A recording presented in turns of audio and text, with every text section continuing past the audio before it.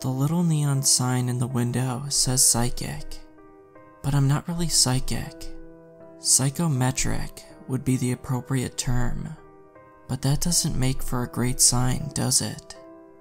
Whatever the word, I've had this ability since I was a little girl.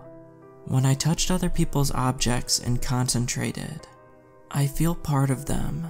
It can be anything, an emotion, a sense, like a certain smell or touch, or a flash of visual in my mind's eye. I've been working for 10 years now in a dingy little office above a pizza parlor. From the inside, you wouldn't have a clue what I do. My office always smells like garlic, and I don't keep any of the usual trappings. No crystal balls, no tarot desks, no mysterious symbols or pentagrams. So yeah, business is slow. But this afternoon someone dropped in. He wasn't the usual clientele. A guy only a bit past teenagerhood, wearing a Lakers t-shirt. Usually, my clients are about 30 years older and female. Oh, sorry. I must be in the wrong place, he said as soon as he walked in. No, this is right. I'm the psychic. He sniffed. Is that for vampires or something? It's from downstairs. Oh. What can I help you with? Well, miss, He glanced at the name card on my desk. Miss Greenberg? My mom has been missing for 3 days. The police have been looking, but they haven't been able to find anything.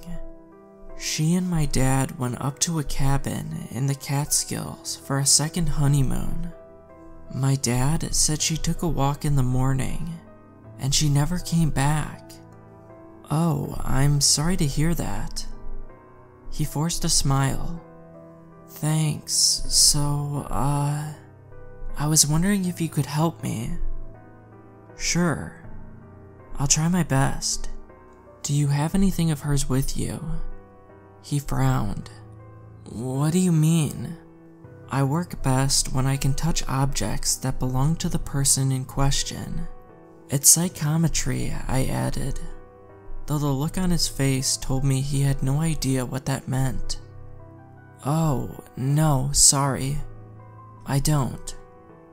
Oh, wait. Yeah, I do. He reached into his pocket and pulled out a Swiss Army knife. He rather recklessly slid it across the table, and I watched it skitter towards me with apprehension. This knife? Yeah, it was my grandpa's, and then hers, and then mine. I keep it with me anyways. I frowned. The less people who owned an object, the better. Otherwise, the signals got all messed up, and it was hard to pick out who was whom. Okay. So your grandpa had it first. No, this is a family heirloom. First it was my great-great-grandpa's, then my great-grandma's. Oh, I'll give it a shot, but I can't promise anything. I closed my eyes and laid my hands on the knife. As soon as my fingers touched the metal, 1,000 sensations assaulted me. Steel forged into a blazing fire, candlelight against the darkness, the scratch of a quill against parchment, a woman's blue eyes, snow falling to the ground. I concentrated, weaving through the sensations, trying to pick out the one that I needed, and then I saw her, or rather, was her. The smell of lavender filled my nose. I was standing in a humble kitchen, using the scissors of the knife to cut a loose thread off my shirt. My hands were small and nimble. Black curls fell down my shoulders, bouncing in my peripheral vision. That's your mom, I said, my eyes still closed. The one who smells like lavender, with the curly black hair? Wow, yeah. Well, her hair is gray now. But yeah, my mind probed into the sensation. But there was nothing I could learn. Just more scenes of her in her home. I did see a little boy run past, who looked like a miniature version of the man before me, and that made me smile. I'm sorry, there's nothing more I can learn from this object. I passed it back to him. Do you have anything else? No, he hesitated. I do have a photo she sent me. It's the last photo before He trailed off. I mean, it's not an object, but I was going to show it to you. I showed it to the police too.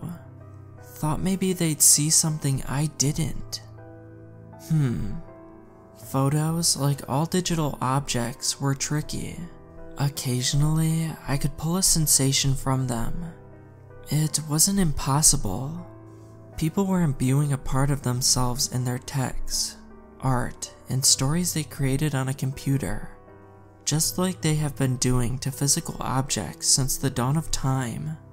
But technology itself disrupted the senses.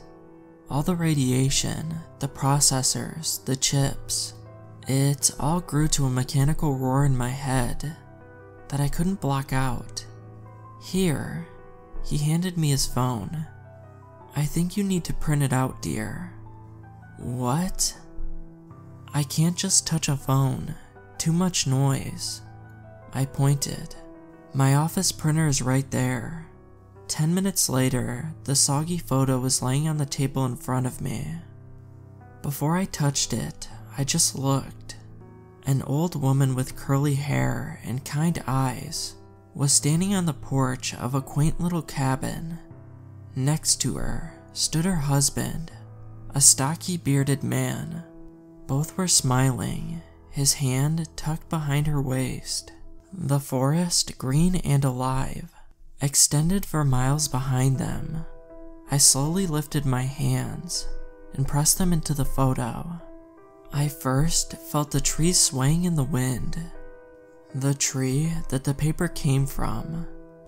Then the drops of ink themselves, chemicals mixed in churning, smelly vats.